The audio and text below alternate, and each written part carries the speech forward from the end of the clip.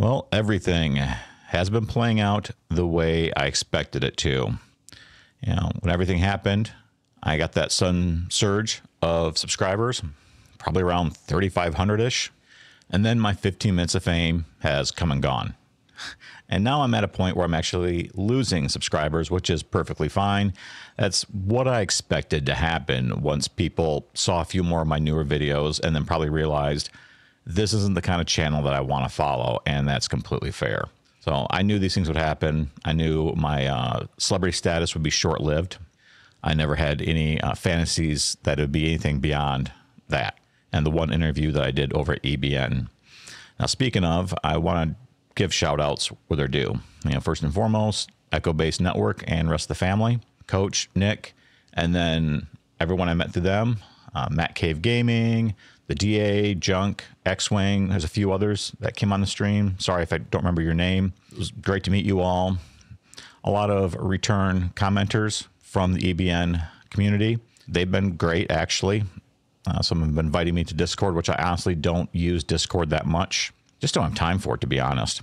Let's see, Drunk 3PO for stopping into some of our streams, and the rest of Geeks and Gamers. Still enjoy your content. That Park Place, enjoying the content. I'm sorry we haven't been able to connect. I know you wanted to get me on for a stream, but our schedules just aren't lining up unless I take some time off of work, unfortunately. And last but not least, Film Threat, Chris Gore, who has been very supportive, watching my streams and just my other videos. When all this happened, I had watched a Film Threat stream, and Chris said some really nice things about me. Like, he didn't even know I was in the stream. And the topic of my original videos came up, and Chris said some really thoughtful, insightful things that kind of told me that he is probably one of the few content creators on this platform that really understood me, where I came from, and the position I was in. So I definitely appreciate that. And yeah, Chris, I've seen your comments on my videos. Appreciate it. I did send you an email. It might be in your spam folder, but I have reached out because I would love to connect. I would love to talk film, fandom, AI, whatever. So yeah, I have reached out. I hope we can connect. I really would love to. So getting back to what this video is about, obviously, if you're here, you most likely know that I worked at Lucasfilm for 8 years, primarily worked only on Star Wars IP, credited on a lot of productions. And at some point, I come to the realization that things had changed. I had changed. I wasn't where I wanted to be anymore, which is weird because there was a time where I felt like this is the only thing I want to do for the rest of my life. But sometimes things change.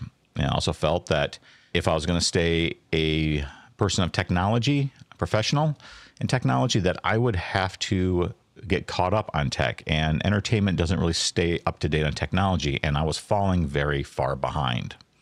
So in this video, I want to share a little bit about that journey, leaving Lucasfilm, Star Wars, and finding myself on a path that didn't make sense to me or people that knew me.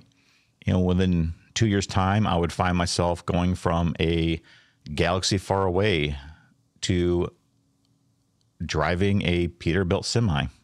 It was quite a journey, and it was actually one of the best things to ever happen for my career and for me personally. And that's what I want to share in this video.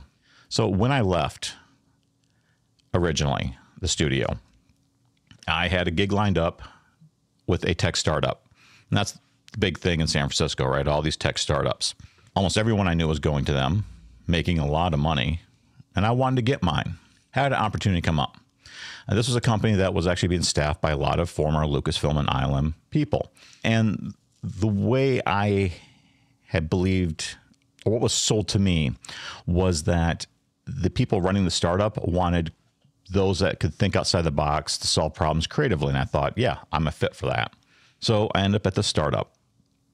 And for the first few months, it really felt like this was the right course in life. Well, like everyone else in a startup, I wore multiple hats, right? I originally came in as a program manager, but then I was also an office manager, then even a programmer, building test mobile apps on Android, even a video editor. we were working on some products, trying to build like some next generation display devices, specifically glasses, and not like AR or VR glasses, but glasses that would, like you see in Minority Report, right? You would see, instead of having to look at your phone to see a text message, you could see it in your glasses. And we were working on some prototypes for that. It really felt like this is it, right? This is gonna pop off. We're gonna pull it off. We had some early conceptual models and data that hinted towards that this could be possible. And I really felt like this was going to be where I would just make that big jump out of entertainment, and maybe the company goes public or get bought up by Google and I make millions of dollars, and then I can retire to a cabin and just do photography for the rest of my life. That's what I had hoped. That is not what happened.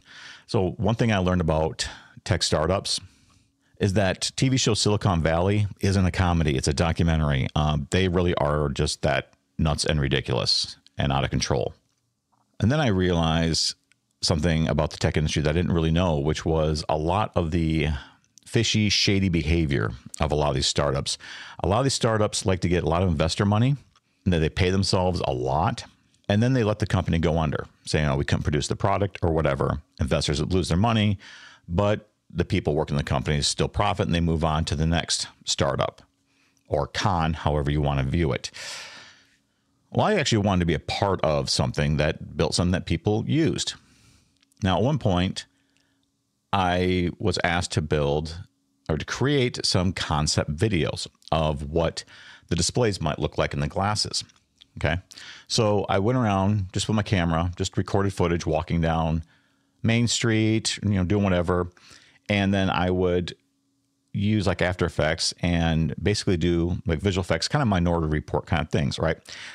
I had like little faked text messages or a Google Maps app, what it might look like if it was in your glasses and how that could be useful. So it's complete like visual concept idea. Like this is what it could look like. And as I understood, this was meant to get investors interested. However, we end up in a meeting with a lot of investors. We're down Silicon Valley, and one of the C-levels of the startup shows the video footage that I created, the video samples, and actually says, this is what we have working. I was floored. Right? I don't like being part of a con, and I couldn't believe that was said. Of course, some of the investors, they're smart, and they ask, well, can we see the device?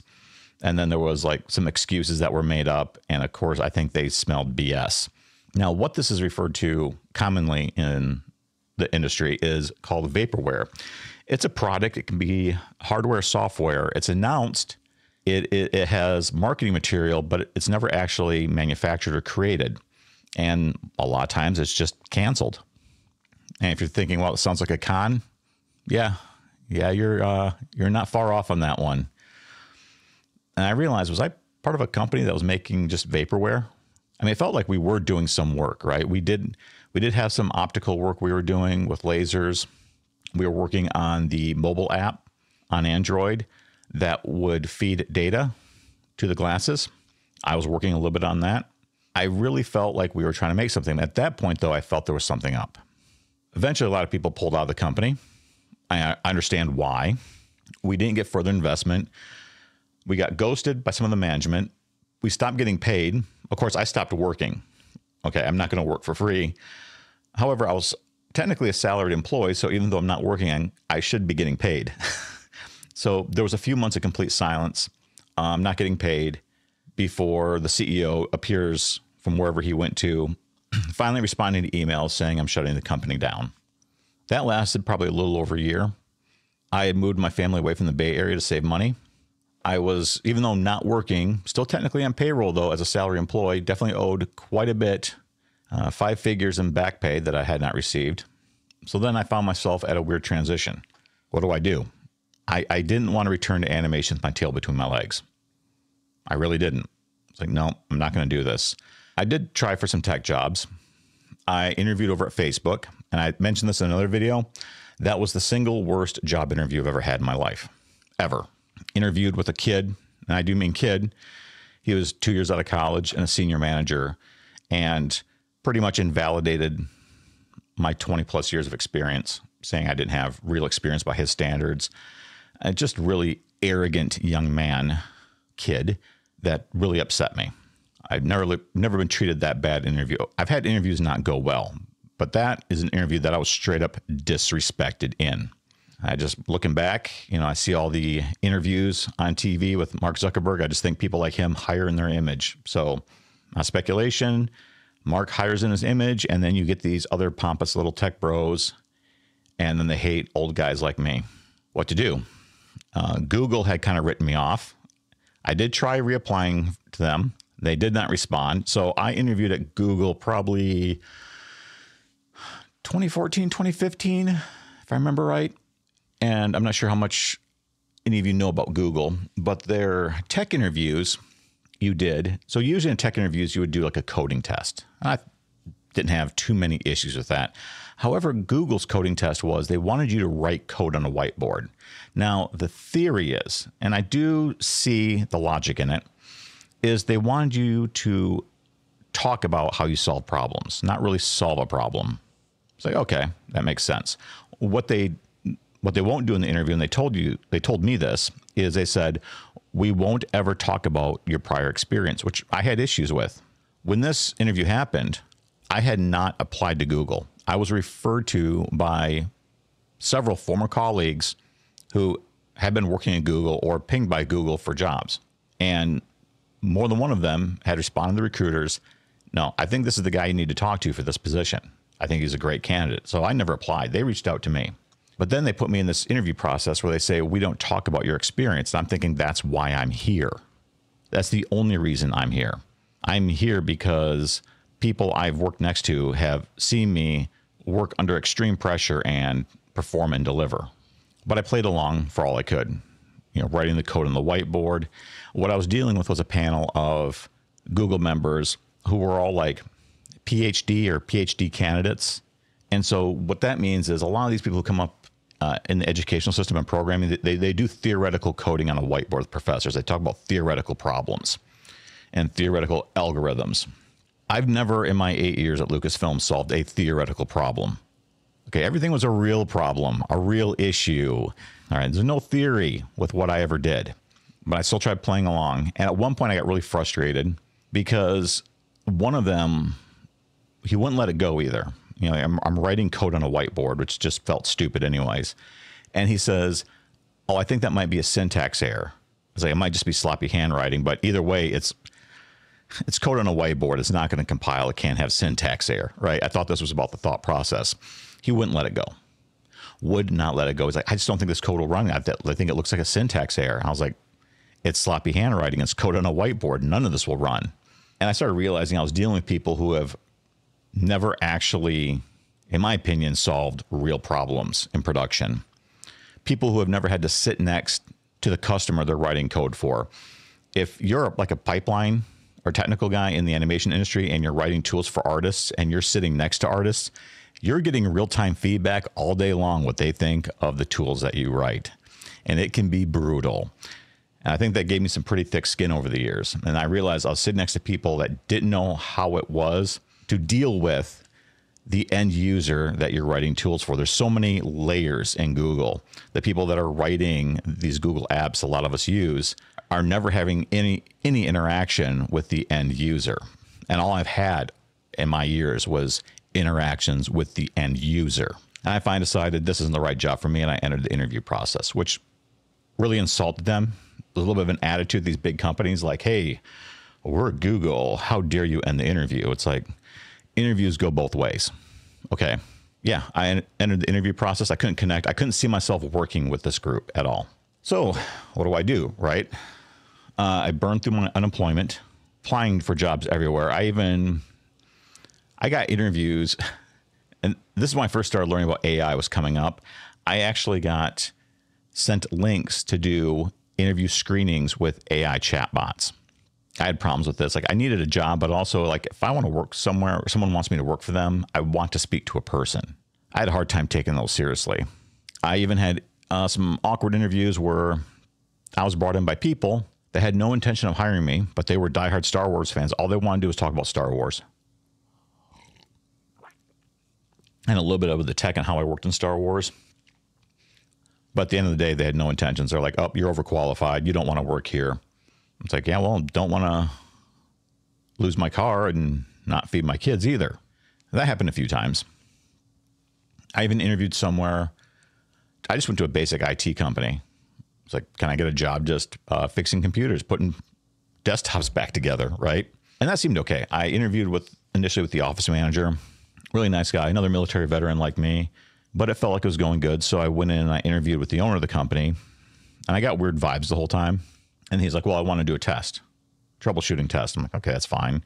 And you go into a lab and you have this computer that's not booting up, and then you just figure out why it's not booting up, fix it, and get it booted up. I do a test, and then he changes the scope. He goes, well, now you have to fix this, and I have to fix that. He keeps bringing me things. And at one point, I even hear him in the hallway kind of arguing with his office manager. His office manager's like, hey, this is kind of unfair. You didn't make the other candidates go through this many tests.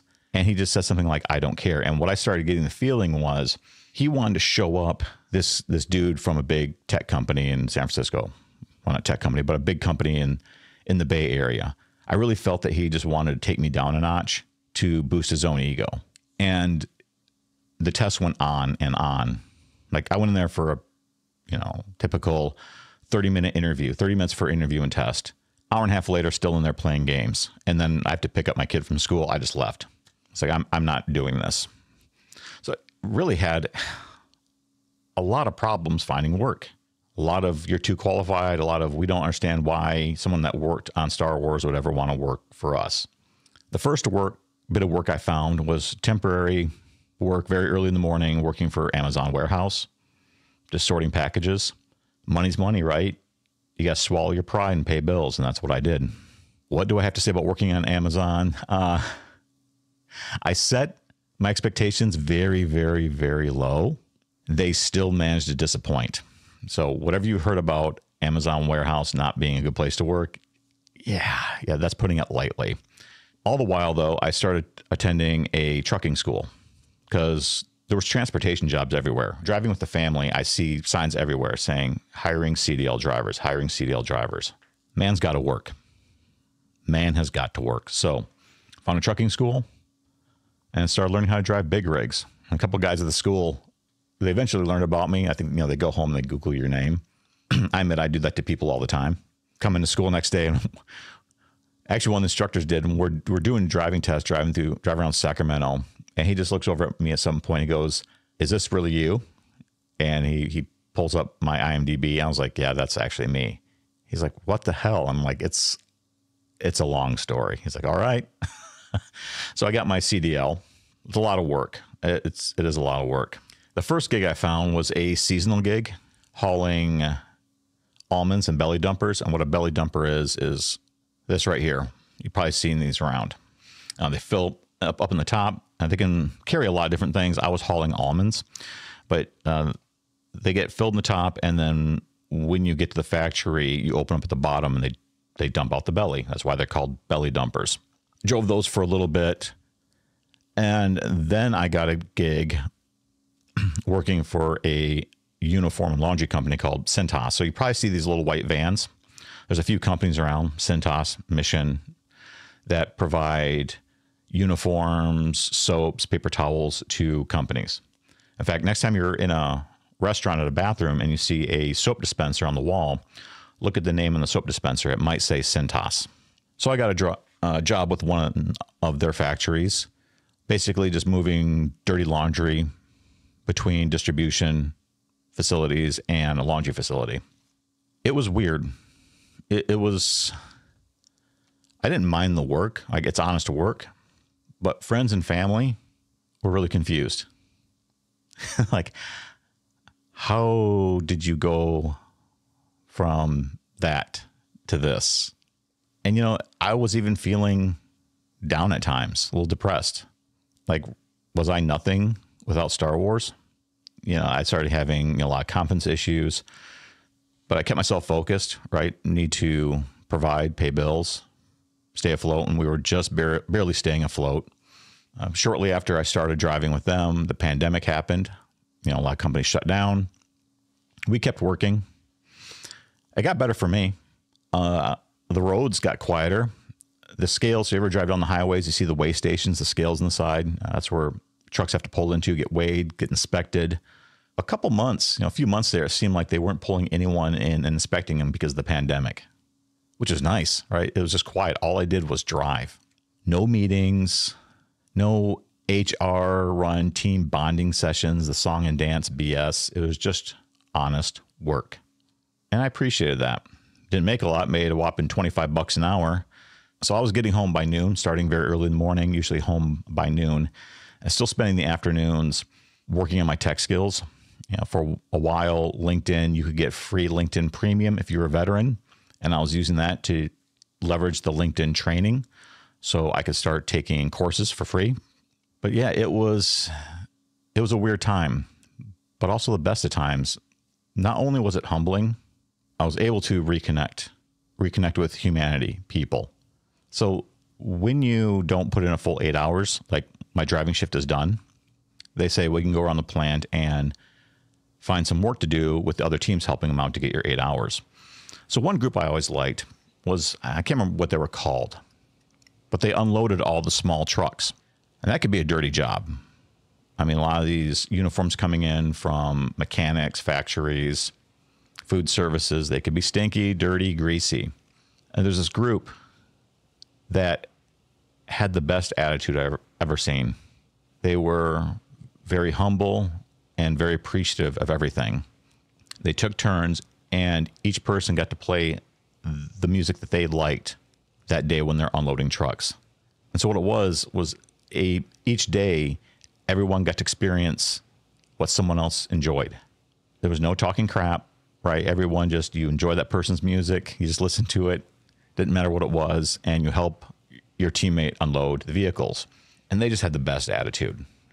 It's such a dirty job, and probably not paying very well either, because they looked at me like, oh man, you're one of the truck drivers. You guys get paid good. And I'm like, no, if you say so. But there's something else that I noticed, something I'd forgotten about. At one point, we were taking a break, 5-minute break. And I heard a young lady saying that she's been saving for the past couple months to take her younger sibling out to some new Marvel movie. So she's been saving for the movie ticket and the popcorn. That's something I hadn't done in a long time, was save for something that many would consider in my position to be simple, right? This past weekend, we took the kids to a movie without even thinking about it. No saving. We just took them to the theaters. And you forget a lot of people don't live like that. They want to enjoy these things too, but they have to save for everything. They have to save for every movie ticket. They have to save for every app. They would talk about their favorite mobile gaming apps because they couldn't afford computers. So the only computer they had, their whole connection to the outside world, was their phone. That's how they find their jobs. That's how they get their entertainment. They watch TV shows on their phone. They play video games on their phone. So they would talk about their favorite mobile gaming apps and having to save to buy those apps that they wanted. And this is something that I'd lost touch with. Working in tech, working in the studios, people be like, oh, the new game is out, and they'd buy the app and not think twice about it. And I found myself around people that had to think about it. They lived on very tight budgets, and it was humbling to be around, to listen to them talk about that and how much it meant to them to get that movie ticket or get that mobile app. Something I think a lot of us in the positions that I've been in take for granted.